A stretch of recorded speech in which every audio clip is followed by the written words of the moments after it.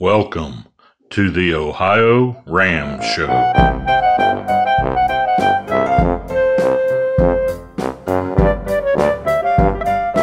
Well, I'm Craig Thompson, and I'm at West Lafayette, Indiana, and I guess a quote-unquote veteran to ultra cycling.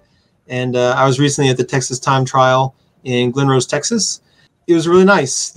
Considering it was Texas that time of year, the temperature was around lower to mid 80s, and surprisingly the humidity was quite acceptable. So the conditions were good, fairly windy. There's a northeast wind, but a decent part of the course was sheltered, and it was nice.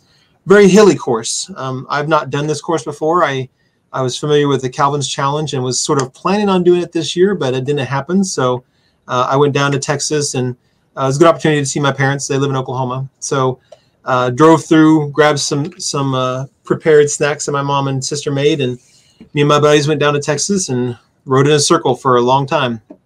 But the course was good. The tarmac was really nice. The organizers did a really good job with support vehicles.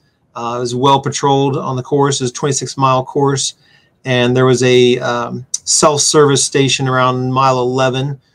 So with the restroom and some drink and food. So it was really nice, and I think it was probably around 40 or 50 maybe plus people. There's several different races with 6, 12, 24 hours plus a 500-mile event. So quite a few different people doing different things on the course at the same time, and it was really well run. I did about 315 miles, a little bit of change there. It was good. It started at 5 p.m. Because I initially planned on riding 24 hours straight.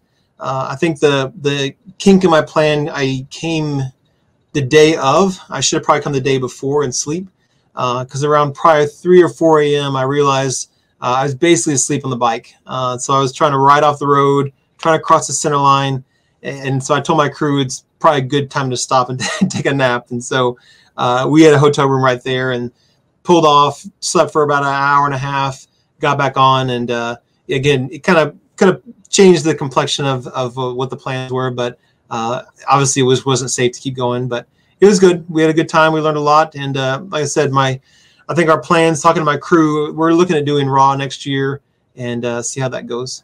Yeah, we talked a bit. I sort of gone back and forth between just going and doing more like the crits, a little bit. Obviously there's no crew. It's a local. It's a lot easier, and I'm certainly the style of a cyclist that can do okay in crits. And my son's also in the junior division, so he's been doing some. We actually could do some races together in Cat 5 or stay with the ultra cycling. So it gets really dicey with a very busy job and 2 kids who are also quite busy in their activities to get the training in and do the long rides on weekends. But I think we're gonna try raw. I think it's doable, knock on wood, but we'll see how it goes. This is Craig Thompson reporting for the Ohio Ram Show. This is Gregory Zuber, thanking you for watching and sharing.